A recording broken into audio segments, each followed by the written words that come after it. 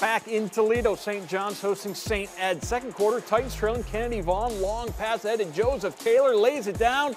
Central down by 7. Then the first play of the second half, C.J. Hornby cuts wide open, lays it in. Titans grab a 40-39 advantage, but the Eagles respond. We go to the fourth. Titans down a dozen. They work the perimeter. Trey Lake, living up to the first name, makes the tray. Lake with 14. It's a 9-point game.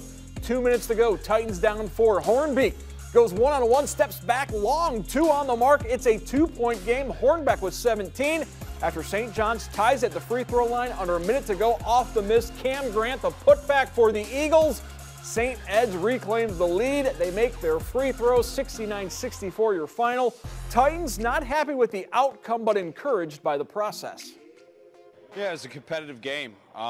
We've always played St. Ed's every year, and it's a nice little friendly rivalry, and it's a great barometer as to where you're at as a team, because if you don't bring it against them, they take advantage of you. And I think it took us a little bit of time to get our feet underneath us, but we showed, what we can do. We're not going to celebrate a loss by any stretch, but I think there was some stuff to take, to learn from, and to grow from to help us moving forward. Let's send it back out to the Titan Dome with Mason Lowry and John Hobbs. Back here at the Titan Dome, really a great high school basketball game, and I know it's kind of a cliche, but we're going to go with it anyway. It's a shame that somebody had to lose. Yes, sir. This was a great game tonight. 2 great programs coming up against each other, especially that the St. John's Titans had to play last night, lost a tough game to Central, but you can never tell by their play tonight. They absolutely got after it.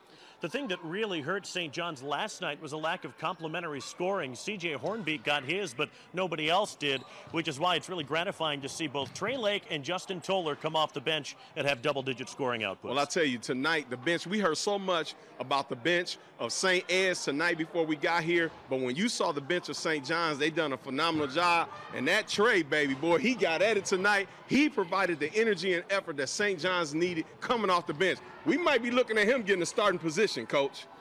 Well, St. Ed's one of the best teams in D1 in the state of Ohio. Mike Schoen said they're not going to celebrate a loss, but they will take some positives away from performances like this. I do wonder, the one area where this team might struggle a little bit against teams that are really big. St. Ed's had a 6'7" and 6'5" front line. St. John's doesn't start anybody above 6'4", so when they go up against really tall teams, they're going to have a bit of a mountain to climb. Well, one of the things they got to do is what Coach Schoen did tonight. When you have a shorter team, you got to change your defense all the time. One of the things I want to see St. John's do is work on help side defense against taller teams, but they made Ed's turn the ball over 20-plus times tonight. That showed the defense is working. They just need some height. That's all. Tough loss for St. John's, but plenty to build on going forward.